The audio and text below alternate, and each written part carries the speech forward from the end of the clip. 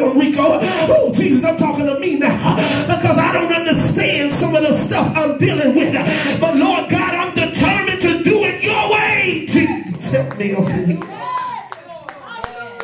And so watch this. There's no question about people's zeal. And there's no question about the zeal of these people. And their zeal is on display every day as they try to get their lives in order. And it was especially evident when they set their minds to rebuild God's temple, even though people tried everything they could possibly do to sabotage their efforts. And sometimes you got to understand that some people don't care what you've been through, and some people don't care what you're trying to accomplish. If they can stop you from being all God has called you to do, they'll try it. Yeah, don't fool yourself. Some folk don't want to see you be successful. Some folk don't want to see you make it. Some folk don't want to see you come out of the situation they're in. If they can keep you in that situation, they'll do it. Oh God, but watch this.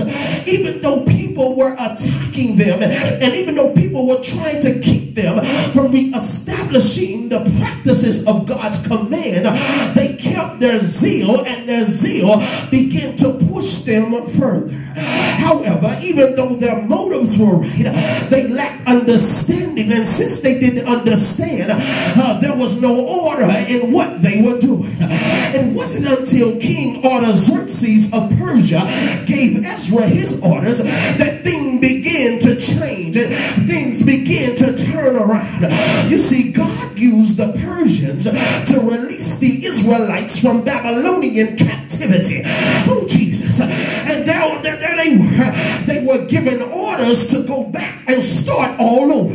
But what they lacked was somebody who can help them understand what God's expectations were for them.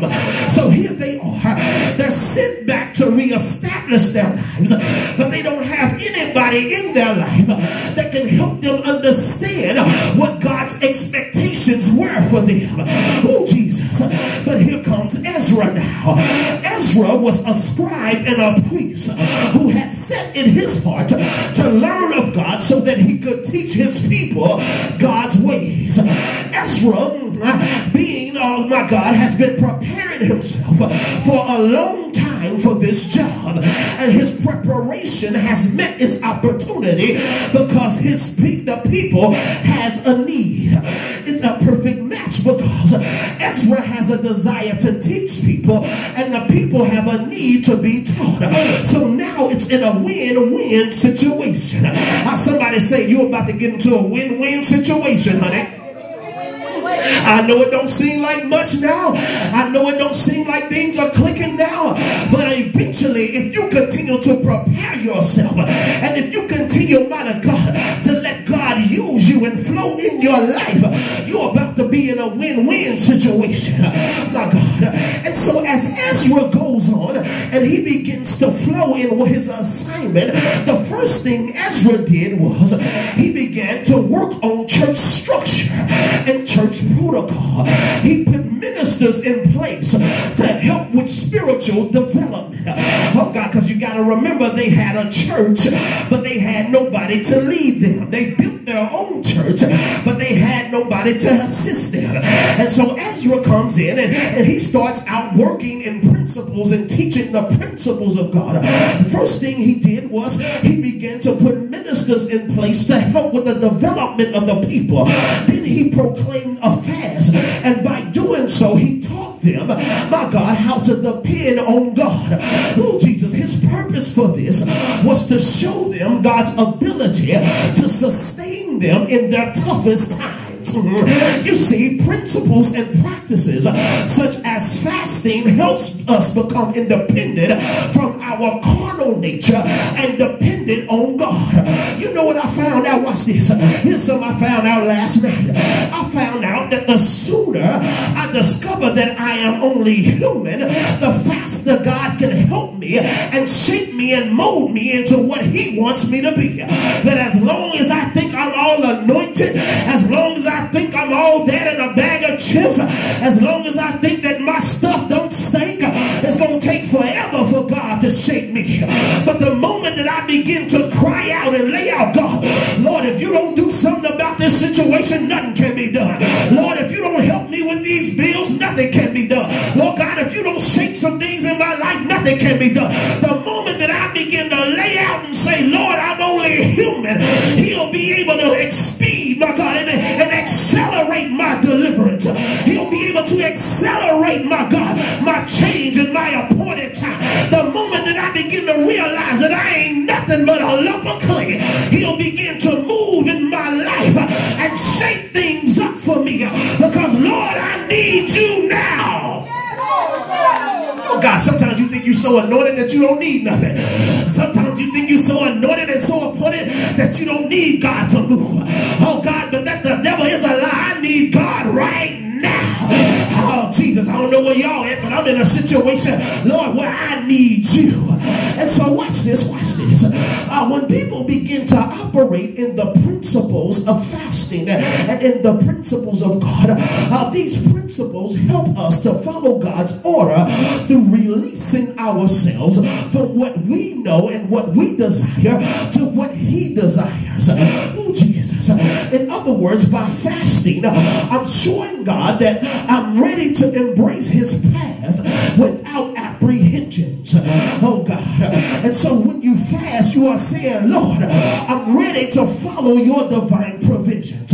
Lord, I'm ready to follow your divine protection. And Lord, I'm ready to submit my will to yours. You see, when you have apprehensions about what God requires of you, you are not fully ready to walk in the knowledge that he has for you. But when you let your apprehensions go and you start telling God, Lord, I'm ready for more. Lord God, I'm no longer apprehensive about what you're requiring of me. Lord, I'm no longer apprehensive about what I should do where you're concerned. Lord, I'm letting all of my apprehensions go, and I'm just going to fall into your embrace and let you do with me what you want to do. Lord, you shake me how you want to shake me. Lord, you break me how you want to break me.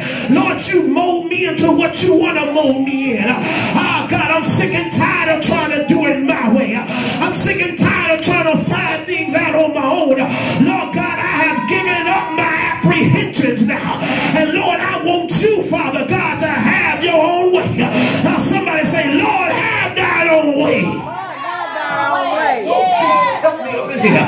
And so the question now that God will ask you is, because now I see that you release, my God, your apprehensions. I believe that you may be ready for more. Oh, Jesus. But watch this. Everything seemed good, my God, to Ezra, my God. And it seems like everybody was doing fine, my God.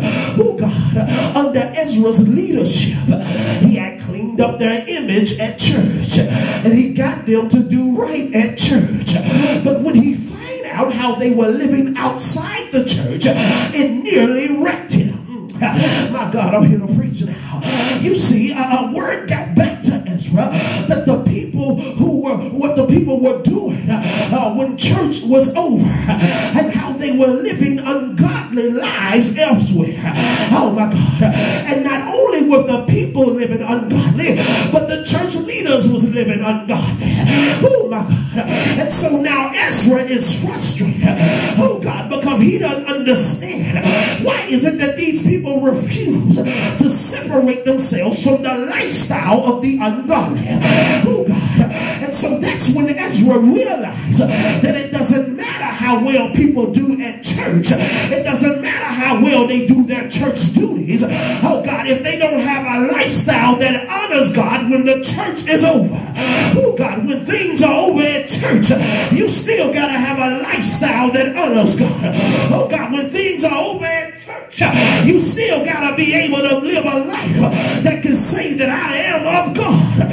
And so Ezra now is really frustrated. And Ezra gets so frustrated that he just rips his clothes off and starts plucking his beard out and snatching his hair. But the devil is a lie. I ain't gonna let church folk run me crazy till I rip my clothes off and start plucking. I ain't got enough hair now. I ain't got enough hair to pluck out. I ain't gonna lose my mind like that. My God. And so what you got to understand here is that Ezra got the